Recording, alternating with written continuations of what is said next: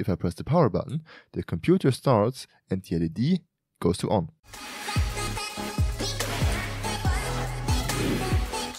In this project I create a website in which you can start your computer from all over the world. In the next scenes I show step by step how to create this. You need a breadboard, a Raspberry Pi 4 and a 5V relay. First you have to put a wire from pin 6 on the Raspberry Pi to breadboard minus.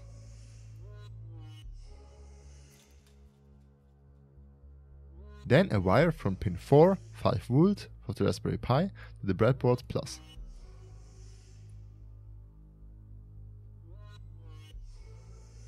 Now a cable from pin 16 on the Raspberry Pi to the breadboard row 15. Now from the relay in 1 and 2 to pin 3 and 5 on the Raspberry Pi.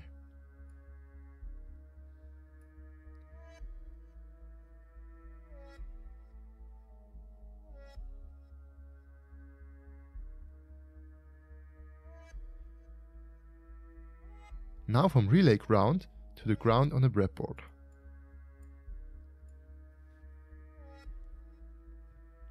From the relay's VCC or 5V pin to the plus on the breadboard.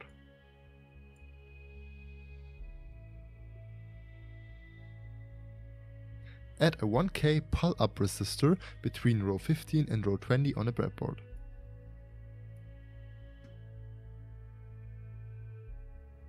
Now add a 10K pull-down resistor between row 20 and row 25 on the breadboard. Add the power LED plus cable on row 20 on the breadboard. And the power LED minus on row 25. Now you have to put a wire from row 25 on the breadboard to the ground.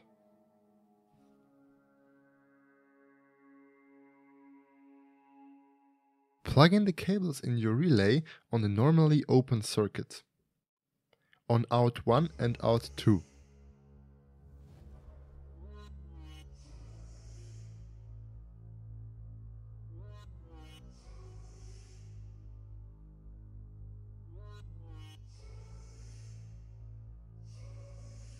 Plug in these pins in the power LED minus and plus like mentioned before. Plug in both cables in the power and reset buttons on your mainboard. You can look up the pins in your mainboard manual.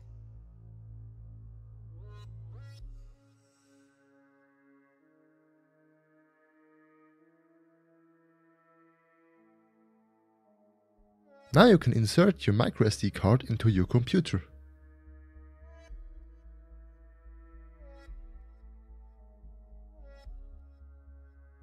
Press Windows R. Enter disk part, list the disks.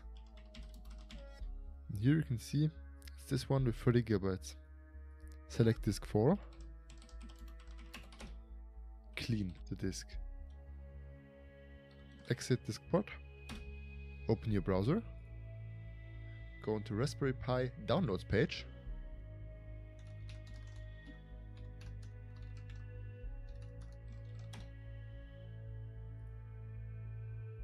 Download for Windows. Press on the imager exe. Click install. Finish and run. Select OS. Press on Raspberry Pi OS Lite 46-bit.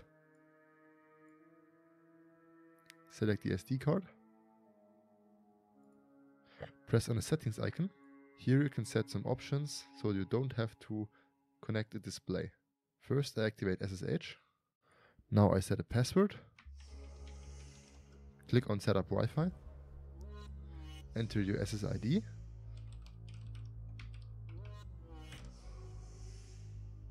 Enter the password.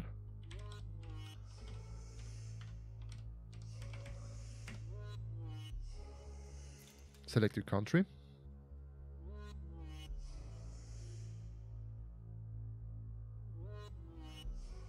And press save. Click on write. Yes.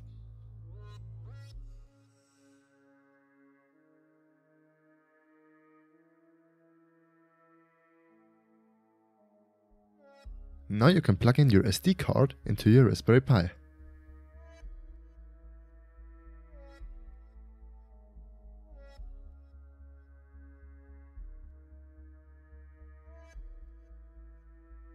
To find your Raspberry Pi on the local network, you can use the software Angry IP Scanner. You can press on Start.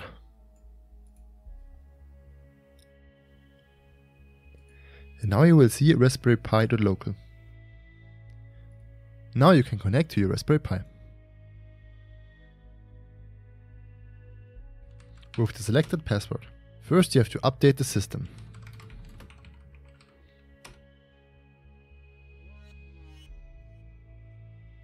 Now you have to install Git.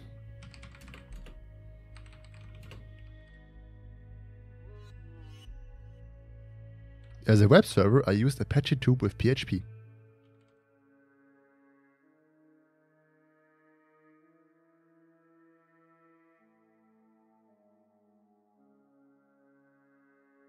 I can now delete the default index.html page.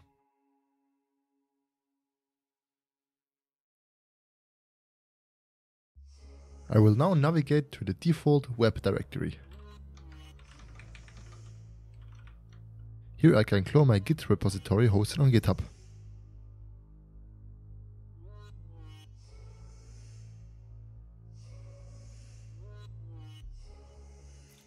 Now I must set the right permissions.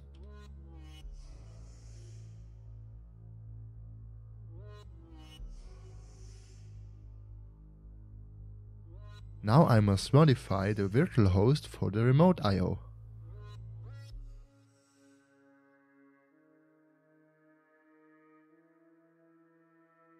On document root, I must add /web. Ctrl O, Enter, Ctrl X, reload Apache.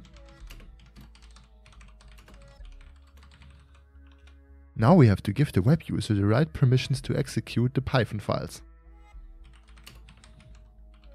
Go to the floor and paste the 4 lines in the description. I made a line for every comment that is used for security reasons. Now I create the service for the isup.py file.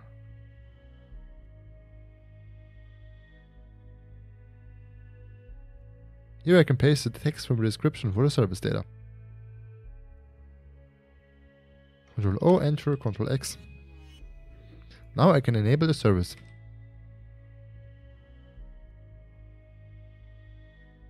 And start it.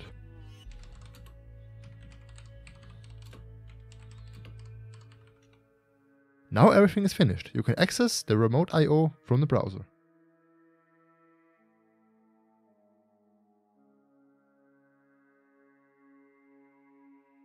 And now, as you can see, if I press the power button, the computer starts and the LED goes to on.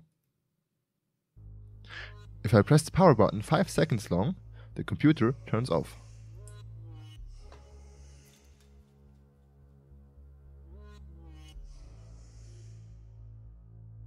Because the computer reads the power LED, the LED changes if I use the regular power button. Without any updating of the page. And I can even reset the computer, but you can't see this because there's no monitor connected to it.